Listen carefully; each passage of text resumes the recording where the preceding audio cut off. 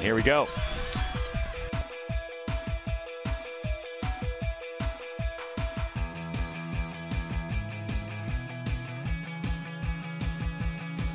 And it does look like UAlbany getting the jump here.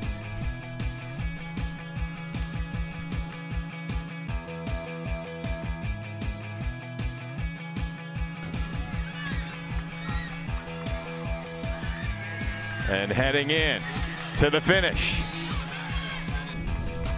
Now we got our first record of the competition broken in the first event of the competition. Hold it! Izzy Giesing, the second seed of UMass Lowell, sixth fastest qualifying time, but should give Emily Mackay a run for her money. She's wearing number 7.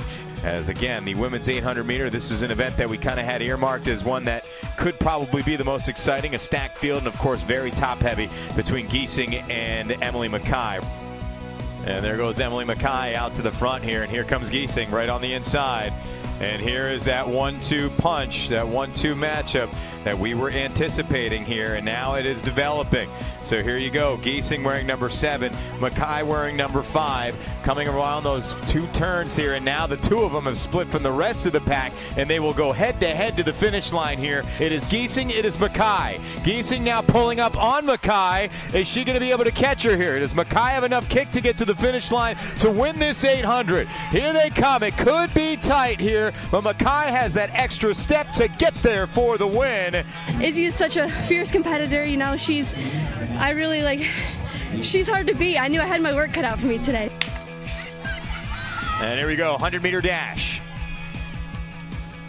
And you can check it out right down the middle. There's Shaq Williams breaking away from the pack.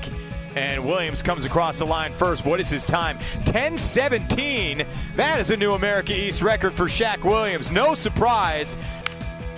And here we go. And then again, Caitlin Bobb is in front coming out of the turn here. But now they get to that back straightaway, and she's going to have some company. Can Caitlin Bobb remain undefeated? That would be crazy. Is Dominique Clark going to get that last push here? And it looks like that's going to be the case. Here they come down to that line. And oh, what a close race. Caitlin Bobb has done it again, 23:44. Caitlin Bobb has now in her career has never lost an America East final. That is unreal. That's sick. I think that's your 6th. 23:44. By the way, that is fast enough for a meet record. And here we go.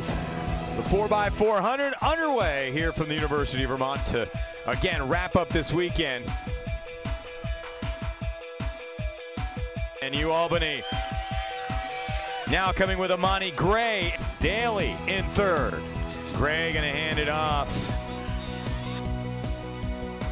Caitlin Bobb making a move right now. And here goes Caitlin Bobb again. Caitlin Bobb has gone nuts all weekend. It's been awesome to watch. She is going to take this thing, and will she break the America East record for the UMBC Retrievers? And indeed, she just did. Nailing it, UAlbany with a dominant performance.